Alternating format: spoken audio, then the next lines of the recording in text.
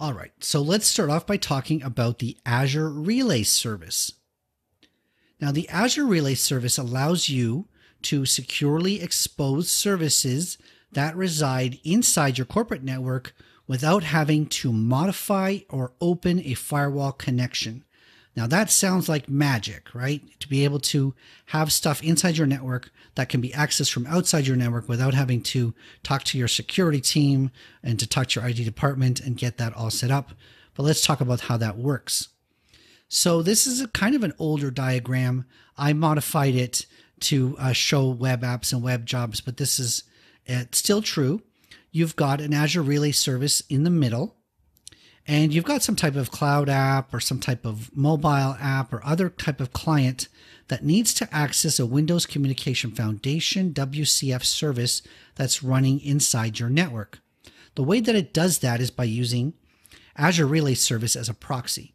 So instead of trying to connect to your WCF service directly by its endpoint name, the Relay Service creates a special endpoint for that, and then you can access the Relay Service, which is running in Azure.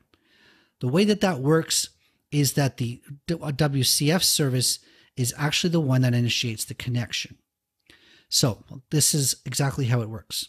So you set up Azure Relay Service within Azure. Then there's this piece of software called Hybrid Connection Manager that you install inside your network. Like, this is the Trojan horse or the spy that is going to set this up. I don't mean it to sound very nefarious, but basically you're installing a piece of software in your network, and that Hybrid Connection Manager is going to connect to the Azure Relay Service using an outbound connection.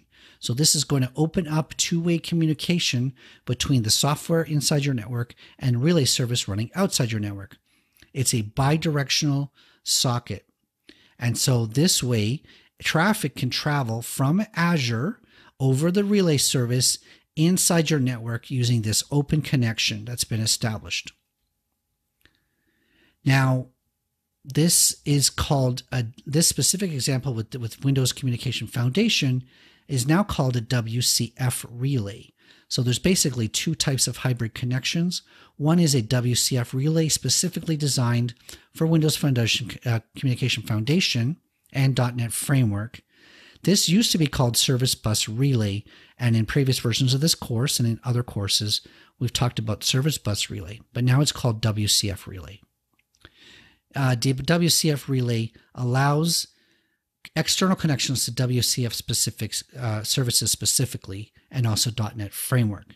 It does remap the WCF endpoints into Relay endpoints, and this specific thing cannot be used with other technologies. It's specifically designed to work with WCF. Now, there's a second type of relay service called the hybrid connection.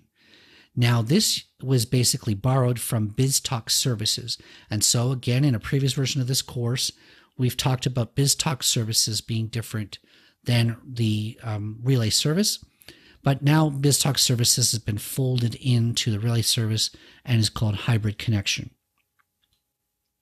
This is what we've been talking about using standard WebSockets for connections.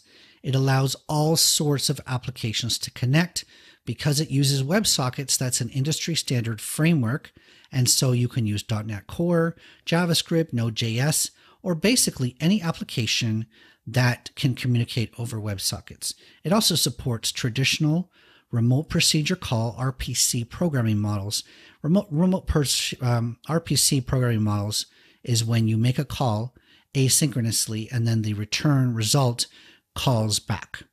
Okay, so that programming model is supported using hybrid connections, but not using the WCF service.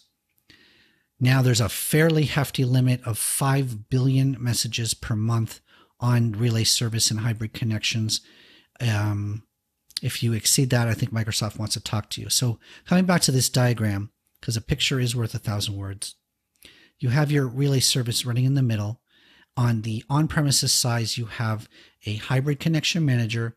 The two of those things talk, and then your cloud applications or your other applications that can get into the cloud can use that WCF service from outside your firewall.